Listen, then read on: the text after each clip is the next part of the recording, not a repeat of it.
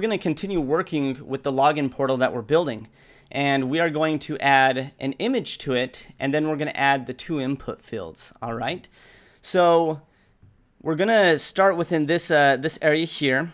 All right. So we're working within our card and our card block here, and so we've got some text that Bootstrap threw in here for us.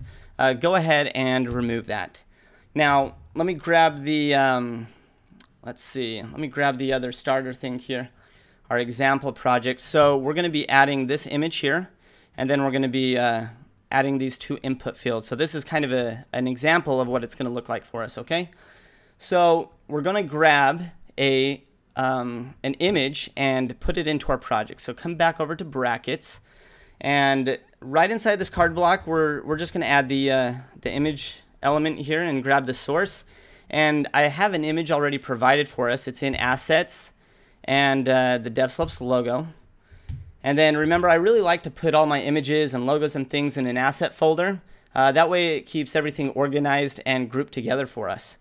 So we've got our image added here. And the reason why I'm putting this on a very top level is because when we're working with forms like input fields, those live in what's called a form group. And you always want to keep those type of things in its own element, in its own form group, and the image is not part of a form group. So we want to make sure that this image is not included in it and that it just simply stacks on top of it. Okay, so we've added the image here. Let's go ahead and launch the project again and just kind of check out what this looks like. So wow, that is awesome. That is a massive logo. So you can see that we've got the logo, and it's just, it's overflowing outside of our card here. I believe this is like an 820 by a 515 pixel image here. So we've obviously got to work with the size here. So let's go ahead and do that. So come back over to brackets, and Bootstrap has a really cool class that we can add to our image. So before we go over to Bootstrap's website, go ahead and add a class to this. And we're going to leave it empty for now. All right, so open up your web browser. And then back in the components here, we're going to go just above that into content. And you can see that it has a list of different things we can work with here. And because we're working with an image, we're going to click on images. So in the past, when we were building projects from scratch, we would add a class and add like a max width of like 100%, some of these other things. Bootstrap actually has something right out of the box to help us create responsive images. And it's a class that they have called img-fluid. So why don't you go ahead and grab that class, and we are going to slap it onto our image here. And then come back over to the project, and let's see what happened. It threw it inside of the panel here, or the card, and it fitted everything really nicely. Now let's inspect the element and understand what this img-fluid class is doing for us. So go ahead, right click on the image and click inspect. So we've got the image highlighted here, and this img-fluid has some properties of a max width of 100% and a height of auto. So what that's doing for us is, instead of the image just grabbing its fixed width and height and overflowing outside of our card element, we are giving it a max width of 100%. So now what it's doing is, with this class, it's saying, hey, you can only take up 100% of the element that you live in, all right, of your parent, which is going to be this card block here. So the img-fluid now forces our image inside of the card block, which is great, and then it gives it a height of auto, so it really is going to help it resize as the viewport changes sizes. So you can go ahead and close that, and if you want to, for fun, grab the viewport here, you can see how the image changes sizes for us. So that's pretty cool. All right, now let's add a few more things to our image here just to make sure that it's always placed correctly. So go ahead and let's add our own class to this, and let's add signin-img. Okay, go ahead and copy that. Let's dive over into our CSS and create a new class. So I'm going to grab the class by its element, and then open this up here. And let's take a peek at this again. I want to add some padding to this. It's kind of hugging the edges a little bit close. And I want to make sure that this image is always centered for us. Okay, so come back to brackets and let's add some padding to this. So I'm going to add a 0 padding from the top, a 2 rem, and a 2 rem. Okay, and remember when I add 3 values in here, I'm saying that the first one is going to, target the top because it goes from top right, bottom left. So I'm saying we want 0 padding on the top. I want 2 from the right and from the left, and then 2 from the bottom. All right. So remember the rem units work like this. So the R stands for root. So we're grabbing the root font size of what the browser by default sets it to. So for an example, browsers by default usually set font size to 12 or 16 pixels.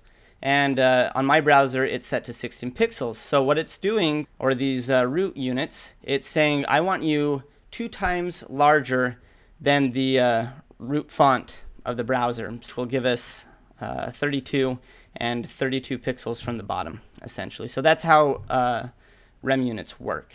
So we've added some padding here, and let's just check that out, see how it looks. Let me refresh this.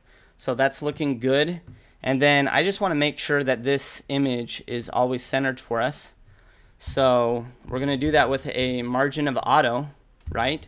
Because when we set a margin of auto, it's going to take any extra space around our element and it's going to distribute it evenly from left to right. And then because I want this this image to always stack on top of the elements beneath it, which is going to be our input fields, I'm going to give it a display of block. Now remember we added the class of the img-fluid, the Bootstrap class, which had a display of block on it as well. And in this case, we're specifically targeting just the image, and we want to make sure that it has a display of block on it so it stacks properly. All right, so that's great. Everything's looking fantastic. Let's go ahead and head over to Bootstrap's website and grab a form component. So go back to your browser here. We're going to dive into components and then come over to forms. Now we simply just want an email and a password input field. Okay, we just need something very, very basic and simple for us, and then we're going to add a placeholder inside of this. All right, so let's explore these form components and see which one is going to work best for us. All right, so that one's a little too complicated. It has too much gnarliness going on in it. And if we scroll down, perfect. This one looks great. We're going to use this one, this form group class. Okay, very simple for us. It's got some example HTML for us. Go ahead and copy that, and we're going to come to brackets and we're going to use it. So dive into your HTML file here, and remember we want the image to stack on top of this form group because the image doesn't need to be a part of it.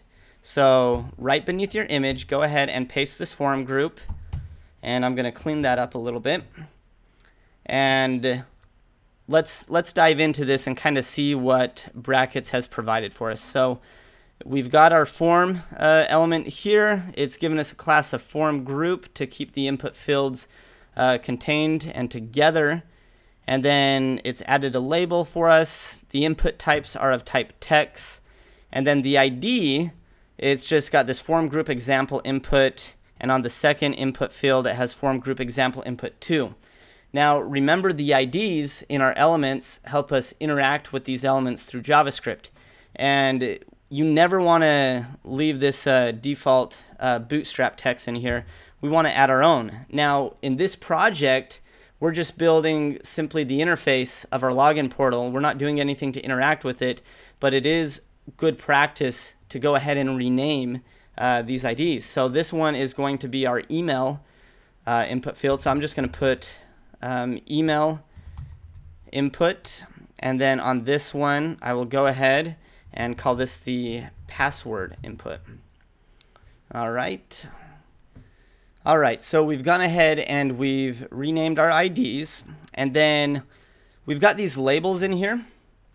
And if we check out our example here, we don't have any labels in these. So let's go ahead and get rid of that. So you can go ahead and highlight this and get rid of it. And then go ahead and highlight the other label and delete it. Okay, we'll get rid of that. Perfect. So now we've changed the IDs here, and let's also take care of the input type. All right, it's really important that we're always defining the types of our input fields, whether it's an email, a password, a text file, phone numbers, things like that. That way the browser has a much better way of identifying exactly what type of input field this is, okay? So this is obviously an email input field, so we're going to go ahead and type in email, and then the second input field is of type password. Okay, and then we've got our placeholder here. So we do not want example input. This one's just going to be email, and then come over to the second input field, and we're going to change this to password. All right, let's check that out and see what it looks like. Go ahead and refresh and check that out. We have added 2 fields. That looks great. Go ahead and right click on this and let's inspect this again.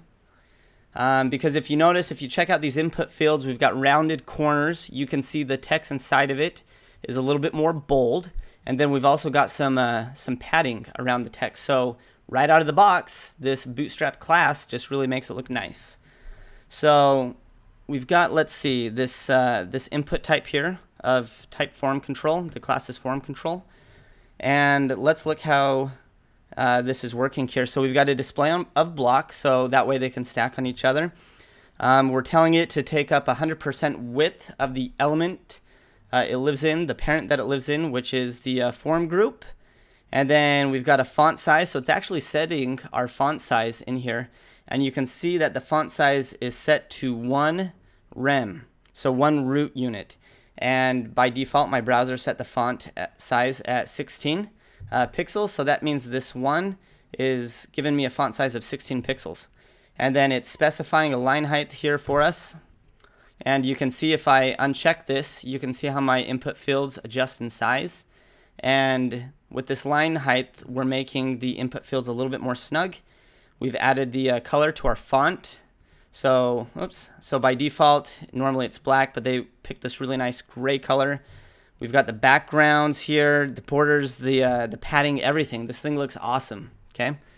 And then the border radius right here, which adds the rounded corners to our input fields. So we know that the input fields, the styling looks fantastic, but we know the size is wrong, all right? It's taking up 100% width now, and we don't want it to work like that. So let's go ahead and come over to brackets and change the width of these. Actually, go over to your HTML first, and let's add our own class to this here. And I'm actually going to take the parent here from the form selector here and add our own class, and we'll call this the sign-in form. Okay, and the reason why we're grabbing it from the parent is because I want to control the entire width of the parent and not just each individual input field, right? We're working with the parent here, and that's where we want to control the size.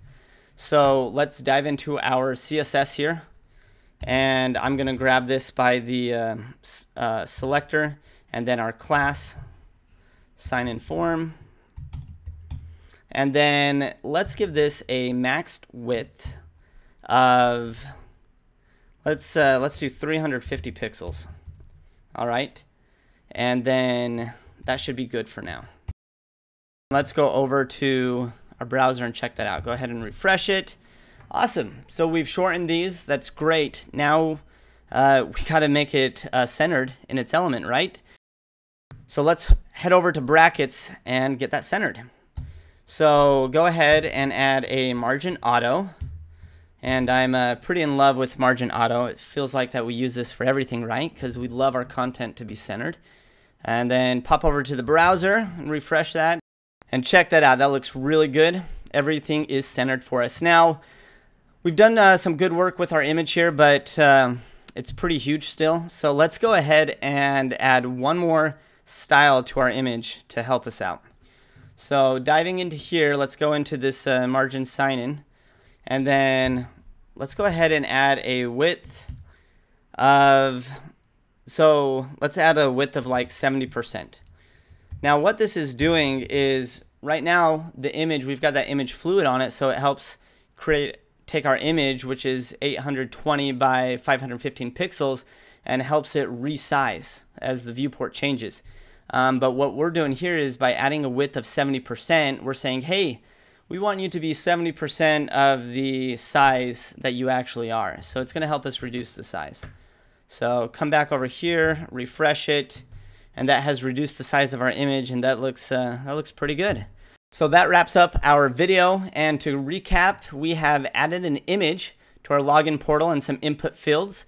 We have adjusted the size and centered these elements here, and we're making great progress on this, so let's keep moving forward. We'll be right back.